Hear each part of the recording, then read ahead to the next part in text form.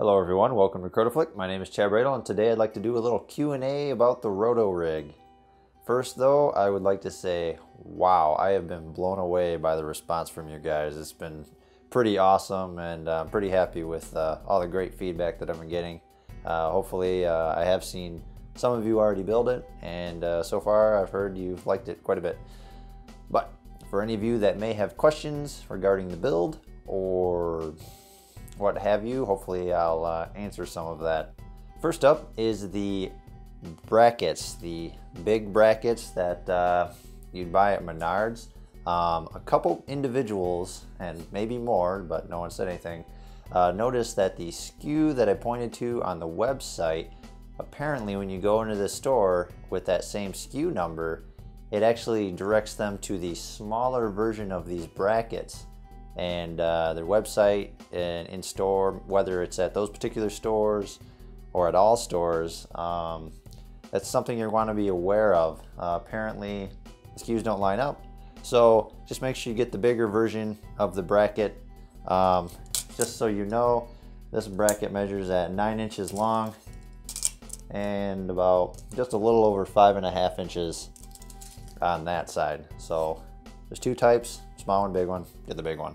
Next up would be the ground clamps. I did have someone say that when they went to put a 1/4 inch bolt into the end of their ground clamp in this portion right here, that it just kind of went in and didn't thread in properly.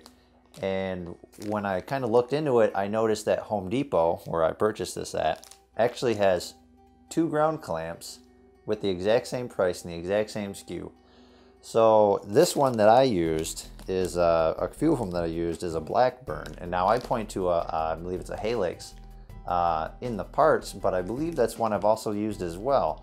So they all should be the same, but in case there is some snafu where the manufacturer changed the thread size on some of these, or maybe they did in the past and they changed it to 1/4 20, that's something you're going to be aware of. So my suggestion for that would be, if you go to purchase some of these, at least take one of these over to the nuts and bolts aisle, grab a 1/4 20 bolt, and just kind of open up the bag and make sure it threads in properly, just so you don't get home and go, oh, what's going on here, it's not fitting. If that is the case where the cheapest ground clamps I have a bigger hole, simply figure out what size of hole it is and just switch your nuts and bolts all over to that size, and there you go. Just upgrade to a little bigger size. Now Monopods. In my sneak peek video when I released it, apparently you guys rated Amazon with the link that I provided, because it was originally $9.99 and it's where I purchased mine. But by the end of that day, it had gone up to $17, and to this day, I think it is still $17. So that's pretty crazy. But anyways, when I released the actual DIY build, I pointed to Walmart. And Walmart on their website has them listed as $9.99, and that is their online price. But what I have found is when you go in the store, it's actually $15. And a couple people have learned that if you just do a site to store, where order it for 10 bucks and ship it to their store, and they've done this right from their phones while they're in the store, you can get it for the $9.99 price. So there is a way to get some $10 monopods if you find yourself stuck getting $15 monopods. Another thing about the monopods is the weight. Now, I believe the max weight for these monopods in this particular arrangement would probably be 5 pounds. We have to keep in mind that we are using the cheapest monopods you can get, so their weight's only going to be so much. If you buy really good heavy-duty monopods, it'd probably hold more weight.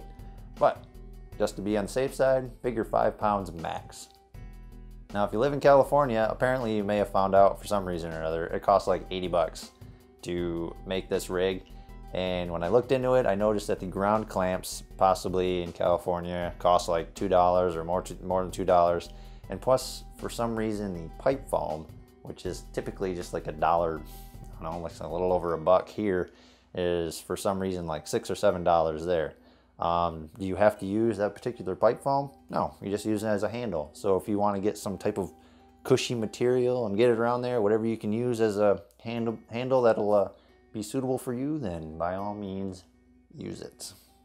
Now, a lot of you around the rest of the world that are not in America are having a hard time finding some of these parts. My best suggestion would be to, for those of you that do find the parts, list where you're at, location wise, and put it in the description of the build video. I mean, you could put it here and the build video, or all the videos, it doesn't really matter to me, but try to list it so that way people in your area can go through the comments, see what part you're listing, and try to list kind of a skewed .com address of where the link is, and that way they can find it, and it's a great way to help share. The last thing I can think of at the moment is on the drill diagram. You'll notice that I actually have it measured so that you drill inside of a couple slotted holes. Now, do you have to drill in these slotted holes? Technically not. I drilled just in the end of this hole so I could run a bolt and clamp it to my tripod. But technically, if you were to drill just next to it and then another one next to that one, you could probably do that as well for mounting it to your tripod. For this farther slot, I drilled a hole right dead in the center of it. But if you wanted to, you could actually, when you go to mount this, instead of drilling a hole dead center and going with the measurement that I provided on here, you could actually, just kind of look at it, figure out where it is, and drill a little farther up through both brackets. And if you wanted to, you could also add a second bolt point at the bottom, and that would probably help avoid any potential slight twisting. The reason I'm letting you guys know about this is because I know that when I went to drill the holes in these slots, it's kind of annoying because the drill bit kept getting stuck in it. And maybe some of you have experienced that. So if you don't want to deal with all that annoyingness, that is another option. Or you could use a file, whatever helps you get quarter 20 bolt through. And yeah, I guess that's everything. If you have any further questions, comments, leave them below and I'll do my best to answer them for you regarding the build. If you have any particular odd questions as far as like additional things you could do to it, that's kind of really up to you. So if you think you can make it work, you can go ahead and try and let everyone else know if it worked for you. That's always awesome. But hey, if you build it, send me some pictures. I want to see some pictures. It'd be great to have like a little catalog of everyone's build. But otherwise, feel free to follow me on Facebook, Google+, or Twitter. I tend to post things there on upcoming DIYs or possibly little side projects that I'm working on. So if you're curious about those, feel free to follow. Anyways, thanks for watching and I'll see you later.